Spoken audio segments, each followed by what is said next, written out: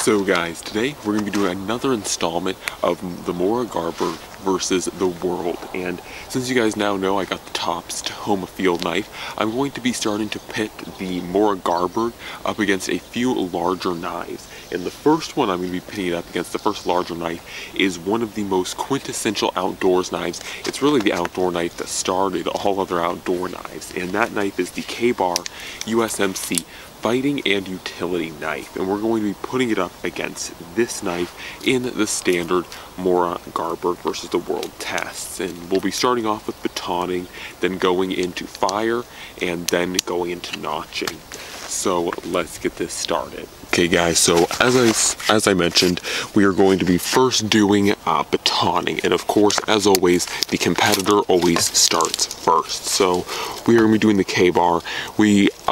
Because this is going to be a larger knife that's able to span more, I did up the size of the wood. As you guys could tell with the other ones, I was using a little bit smaller piece of wood because the knives overall were smaller, but I'm going to be upping the size of the wood for these larger knives. Okay guys, so I backed up quite a bit, and hopefully you guys can still see this. You'll be able to see the top of this baton, but trust me, it is starting up top. And so like I said, this is the K-Bar.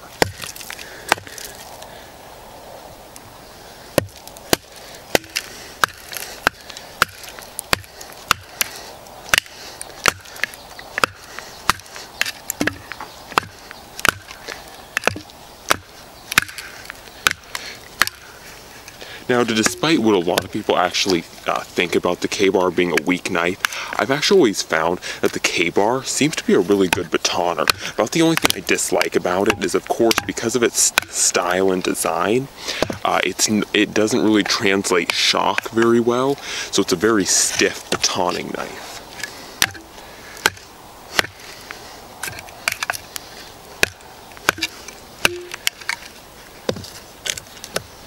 Disclosure, I think I got hung up on a knot.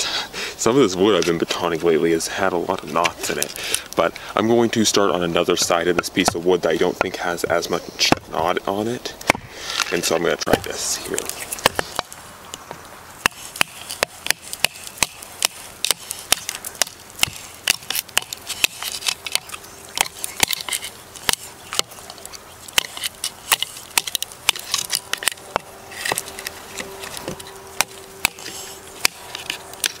Guys go.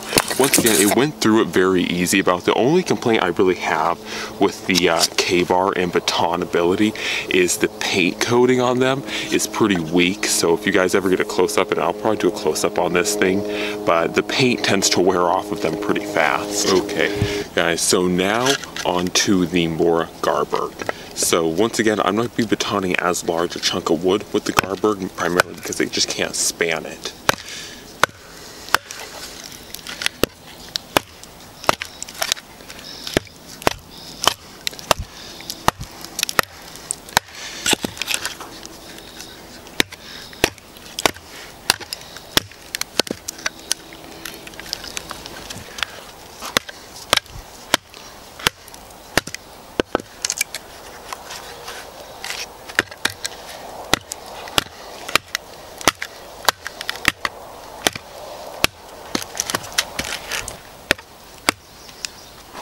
So as you guys can definitely tell, the Mora Garberg, especially in comparison to the K-Bar, is struggling, but it's still muscling its way through this piece of wood.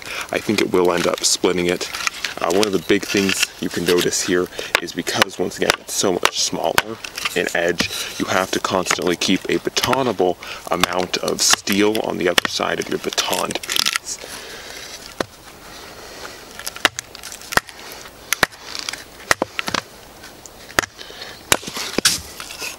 So there you guys go. Very good job by the Garberg. I did break through one of the knots pretty well, actually. I'm pretty impressed about that. But for the most part, you just have to understand that you're batoning through a smaller, or you can only baton smaller pieces of wood, and that it's a little bit harder, especially in comparison to something like the K-Bar that's so much easier to baton with because it has a much longer blade. So now on to feather sticking. So this one's always going to be a fun one. The K-bar, I think, is actually going to do pretty well. Once again, a lot of people give the K-bar a bad rap because it's so big, but it's actually a quite capable knife. Now, I am going to quickly kind of hand baton a smaller chunk here. So I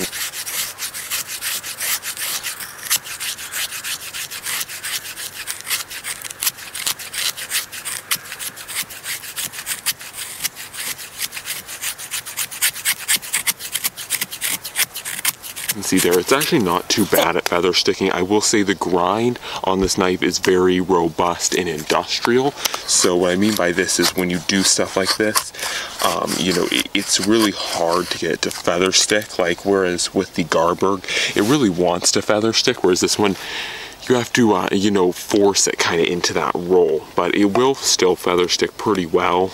The other thing I kind of dislike about the K-bar, and this is actually a pretty easy fix, and I've thought about doing this before, but this back knife guard here is, so it angles a lot steeper than the front one, and so when you put your hand up here, the flesh or this little web area of your thumb, so like this area right here, it gets really stabbed into, so that's really a disadvantage when doing finer task skills, but you could actually quite easily cut that off with like a hacksaw and then just use some sandpaper.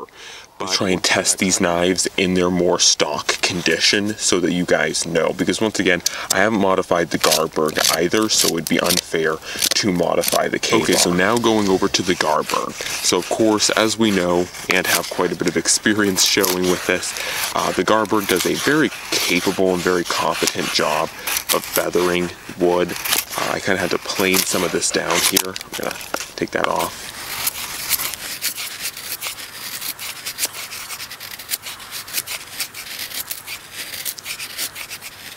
One of the biggest notes I'll note with the Garberg, and these were a little bit thicker and bigger feathers, and probably not the best by like Morris Kohansky's rules, but one of the big things that I'll notice, or that I notice primarily with this knife, is that, and unlike the K-bar, it actually really wants to sink into the wood. It really wants to cut the wood. So that's one of the big things I notice in difference, and you know, that's primarily due to the grind. The Scandi grind, it just loves to dig into wood. And now let's go into fire. So fire, once again, is pretty much where I have some aspen inner bark here, and I try and use aspen inner bark to give a knife any chance. So this is essentially using the best odds. Could you get a fire going with a ferro rod? You know, using a ferro rod and this very fine material here, could you get a fire going? So this is really giving it the best chances. However, and this is something that I'm finding really interesting about this test, and if you guys have been noticing, I've been trying to pit knives, you know, like the quintessential knives of bushcraft and outdoors, camping, survival, whatever you want to call it. I've been trying to pit the quintessential knives, the ones that are truly legendary. And it's something that I repeatedly notice with most of them is just the striking inability to actually strike a ferro rod. If you guys notice here, and once again, you can, as with the Mora Companion, you can always modify this tang on the Garberg, but the K-bar to give it a 90-degree angle for striking. So I don't want to say that you could never do anything, but out of box, you guys can see that, you know, this thing just really, you know, just won't even strike the ferro rod. So now that one's pretty much disqualified from that race, and so hands down victory to that Garberg, which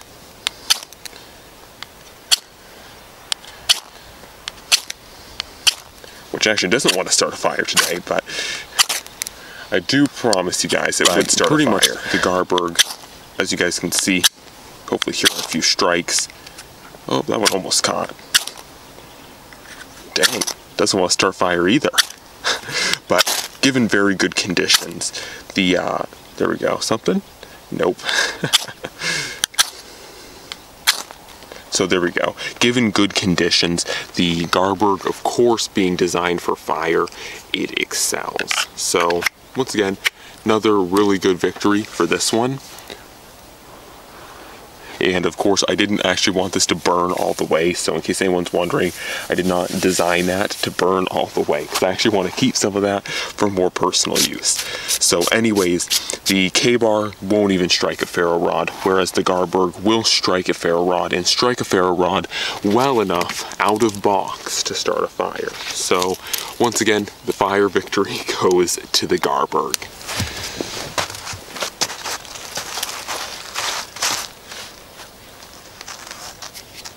Okay guys, so now on to notching and just overall woodworking. And so as you guys could see there, that was a pretty interesting test, and once again, this is always in stock condition. Now, while I'm notching here, at least in the beginning, I think I'm going to speed up some of this and just roll in a lot of like what it's after, because a lot of you guys, especially who've been around for this series, you know, already kind of know the whole thing. But anyways, I did want to address a quick question, and that was that I got, I think the last Mora versus the World I did, and that was that one guy was commenting and saying that I'm pretty much setting up the Garberg for a victory because I'm doing the tests that we all know the Mora Garberg is great at. And in fairness, not everyone knows that the Mora might be good for these tasks, but I just want to address the fact that with these tests in the Mora versus the World, I'm not necessarily setting up the Mora Garberg to win every test.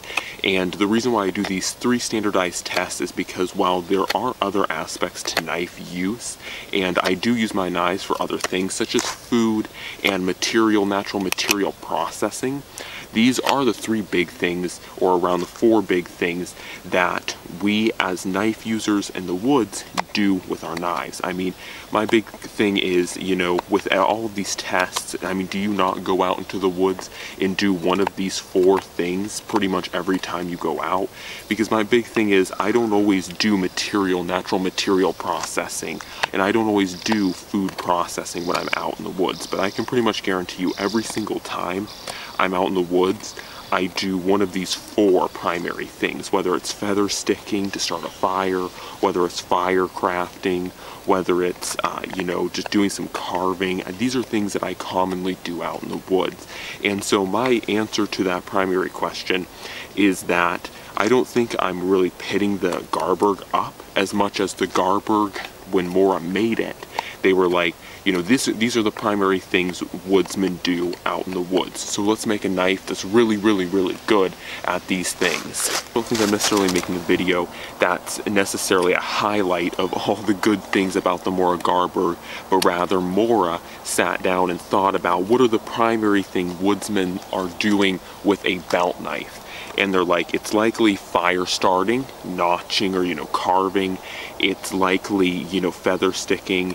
It's these types of things that they're doing, or they're batoning, you know. These are the types of things that woodsmen are doing with their knives. So they wanted to make a knife that woodsmen, you know, when they do these types of tasks, such as, you know, feather sticking, firecraft, you know, they could make a knife that actually works really well. So to respond to that question, and I know this is a question that sometimes people are asking a lot in their mind, like, you know, is he just doing this to help? Once again, I just want to address the fact that with this Mora versus the World, I'm not necessarily making this as like a straight ad for the Garberg, or why you need to go out and buy a Garberg, because it can do all of this and it beats all these knives.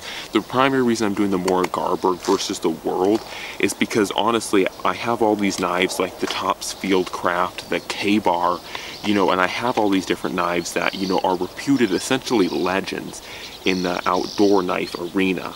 And, you know, how do they stack up, or how does this newcomer, this Mora Garberg thing, you know, because it's a very unknown knife, it's new, we don't really know much about it, so how does it stack up against all these legends of the bushcrafting knife world? And so that's essentially the real premise to the Mora versus the World. It wasn't necessarily to make a series of ads, essentially, like people think, you know, of me just repping this Mora Garberg. And so that was not the intentions of this, you know, video series, but it was really just to see how good is this Mora Garberg thing versus all what is already out there. Because why go get a Mora Garberg if my, you know, Bark River Knives Bushcrafter is just as good, or if this K-Bar is just as good as a Garberg, you know? So essentially a semi-rant over there. That is the real premise to this video series, and hopefully you guys can see that, and that essentially, like I was saying, the Mora Garberg isn't just, I'm not just picking out these types of tests because I know the Garberg's good at them. It's that these are the most common tasks that woodsmen today go out and do with their knives. And so, like I said, there are more specialty tasks such as food processing, material processing, and things like chopping as well, like going and chopping down a tree with a knife. But obviously, the Garberg's not a chopper. It wasn't even marketed as a chopper. And secondly, with a belt knife, I probably wouldn't be really processing, you know, resources with it. If you do that, great. But, you know, those aren't the common man uses for the Garberg or a belt knife. So that's why I selected these 3 to 4 tests essentially for the Garberg.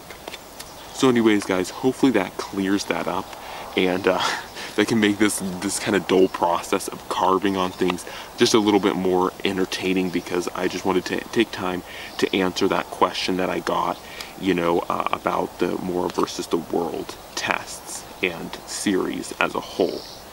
So anyways guys, hopefully that cleared that up, and if it did, definitely leave that note in the comment section below if that cleared up anything, or if you were wondering that, hopefully that was able to answer that question.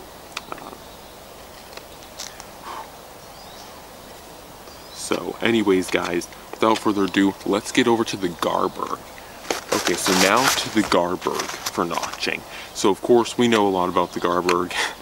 It does it pretty well, and yeah, so this should be expected to go pretty fast.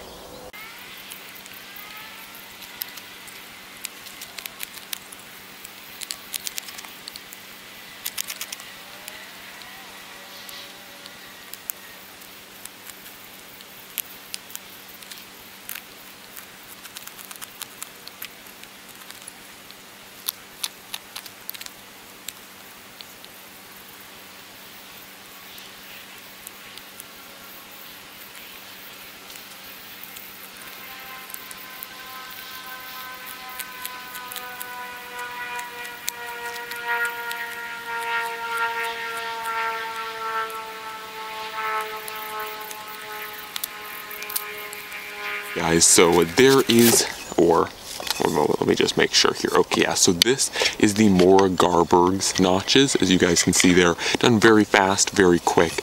With the K-bar, it took a little bit longer, but that's kind of understandable, because when you have something that's, you know, about, you know, 1/3 more than the Garberg, it takes a little bit more. In addition, the grind on the K-bar is just not as good. And sorry if you guys notice any blood. I don't know how I nicked myself, but somehow one of these knives must have nicked me, but it's nothing too big.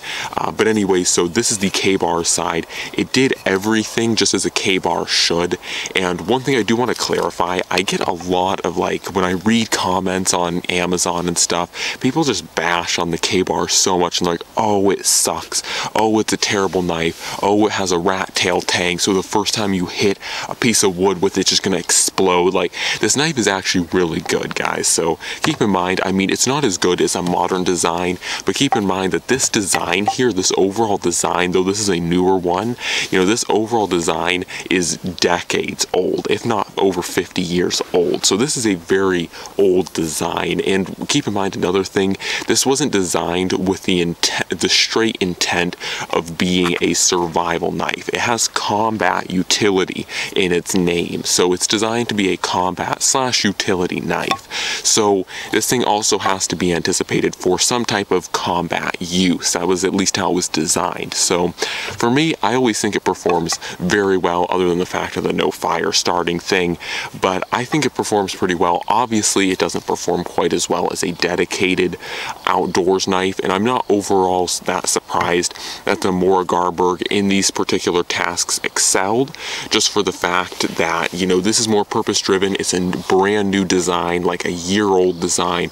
It was designed by bushcrafters for bushcrafters. It's a very good knife, but But I just wanted to quickly note that the K-bar, it just gets so much flack and so much garbage from people who don't really know what they're talking about. Like, no offense to some people, but anyone that calls the K-bar trash honestly has never used a K-bar, so they're just picking up on what other people who also have never used K-bars, or maybe got like a lemon K-bar that, you know, just happened to break on them, which happens, you know, they're picking up on other people's words. They've never actually used one, and I've shown consistently, not only in its own review, but also in this video, that the K-bar is actually a pretty capable knife, especially with respects to its size, because once again, this knife, not only does it have a little bit of a different purpose than the K-bar, but it's also, or the Garberg, but it's also bigger. Like you guys can see here, this is like butt to butt here. You can see that this edge and this overall size longer. Actually, the handle is actually dead on. The actual handle grip size is the exact same, but the hand or the blade is, you know, definitely larger. So obviously, when it comes to a larger knife, the fine tasks are not going to be able to be completed as nice. However, the advantage essentially for batoning, I give the advantage straight to the K-bar. The K-bar is so much easier to baton with, and I'm reminded, especially when picking out a little bit of a larger piece of wood, that the K-bar is so much nicer at times. And once again, this whole garbage about it being a rat tail tang, both of these knives, if you consider a rat tail tang, whatever that means, both of these knives are technically that rat tail tang garbage that people like to throw around. So, you know, both of them have around the same type of tang. This one is a little bit thinner, but still same principle. This one is better to baton with. This one is better, in my opinion. I felt like this one won hands down on the fire and is a bit better with crafting. Once again, looking at the K-bar's notches, you can notch with the K-bar. It is harder. I would say the primary reason it's harder too is not necessarily just because it's larger, but also because the grind on this is not as set up for cutting into wood. It's set up as to be more of a general purpose do-all kind of grind. And so once again, I think that in its own philosophy falls in quite nicely, but the Garberg still beats it in firecraft and fine carving. As far as feather sticking goes, I would also say the Garberg definitely beats it because, once again, the grind, it naturally wants to dig into wood. I found it a lot easier to feather stick with this, whereas you can feather stick with this knife here, or the K-bar. You just have to be really purposeful about it. You have to know what you're trying to do and really dig the knife in. Like, you have to hold the knife at an angle that it will dig into the wood. But if you do that, you can get effective feathers with this knife. Hopefully you guys enjoy that really loud aircraft. That dude, I don't know what he did to his aircraft, but that is obnoxiously loud. That's a tiny little aircraft. Anyways, whatever that modification is, his aircraft is insanely loud. Anyways, so that's pretty much my thoughts on the Mora Garberg versus the World versus the K-bar combat utility knife. Once again, the Garberg is really showing itself to be a superb knife in the outdoor industry, and I think I agree with many people about the only improvement you could really make to this Garberg, in my opinion, is making it high carbon steel. I do want to quickly note this is a 1095 Chrovan or chromium vanadium steel, so this will rust before this. However, this is coated, so it's less prone to actual real life rust, just for the fact that it has that coating. However, if you were to strip the coating off of both of these knives, this one doesn't have one, but if you were to do it with this, it would rust easier. But the edge retention will be better on this knife, and this will be harder to put an edge back on because it is a Sandvik. I believe it's 14C28N Sandvik on this one, so it's more rust resistant, but you know, it will lose its edge faster and will be slightly harder to sharpen. Anyways, guys, that has been it for this part of Mora versus the World. Don't forget to comment, like, definitely share, and if you haven't already, subscribe. That's it for now. I'm out.